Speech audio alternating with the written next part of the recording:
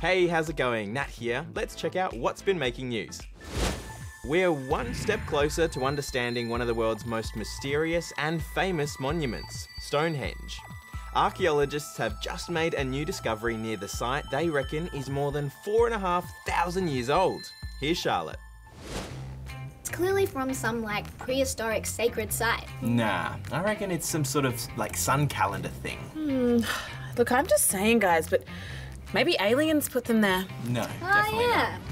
We're not the only ones scratching our heads. For years, people have been debating the origins of Stonehenge. These massive, carefully arranged stones have been standing relatively strong on Salisbury Plain in Wiltshire, England, for thousands of years. But today we still don't know who built Stonehenge or why. Now archaeologists reckon they're one step closer to finally understanding what it's all about. They've just discovered a series of huge holes or shafts near the site. They say there's at least 20 of them, each about 10 metres long and 5 metres deep, and they reckon they might have acted as a boundary to a sacred area connected to the henge. The orientation of them, the spacing of them, would suggest that they have some organised sort of ritualistic reason for being there. Researchers say the find shows an even more advanced society existed thousands of years ago than we could ever imagine. So while we're getting answers, we're also left with a lot more questions. Oh, I know! It's like a game of dominoes for giants! Oh! If you go to school in New South Wales, well, you're going to start learning a new curriculum from next year. It'll affect everyone from kindergarteners to high schoolers. You'll have fewer subjects to choose from and spend more time studying English, maths and science. The state government says it's all about getting back to basics. It'll set our students up for life, it'll improve their opportunity to be their best, and most importantly, raise standards across the board. Australia, along with New Zealand, are hot favourites to host the 2023 Women's World Cup. There's just one other candidate left, Colombia, after Japan pulled out of the hosting race. FIFA will decide who gets it on Friday morning. Some students at Good Shepherd Lutheran School in South Australia are farming fish to grow fresh fruit and veggies. You're probably thinking, what? How does that work?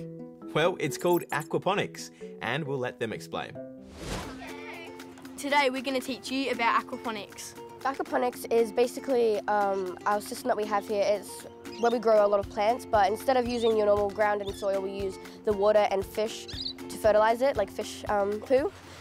So fish poo has lots of nutrients in it, which is good for the plants. So it uses 90% less water than most farms because it is recycled through the plants and tanks. So this is where it all begins.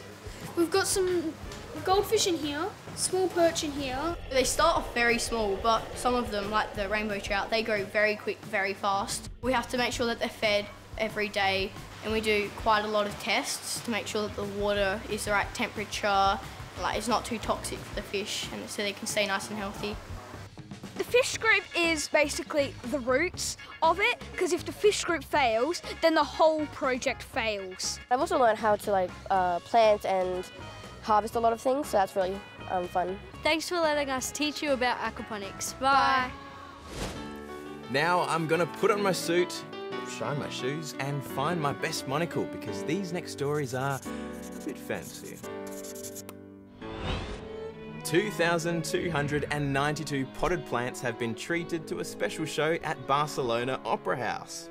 The string quartet wanted to do something a bit different to celebrate the end of Spain's strict lockdown, and these leafy listeners lucked out. Okay, we've seen mannequins in restaurants before, but how about Victorian-era mannequins in a Victorian-era establishment? Well, to be accurate, they're all dressed like characters from the book Around the World in 80 Days. I mean, if you told me at the beginning of the year I'd be dressing mannequins, I wouldn't have believed you. This hair salon in New York is famous for its $1,000 beauty bundles. Yep, you heard that right, 1,000 US dollars. That's nearly 1,500 Aussie ones. But that hasn't stopped 1,200 customers joining their waitlist after 100 days in lockdown. Well, that's all we've got time for today. We'll be back again tomorrow with more fancy news.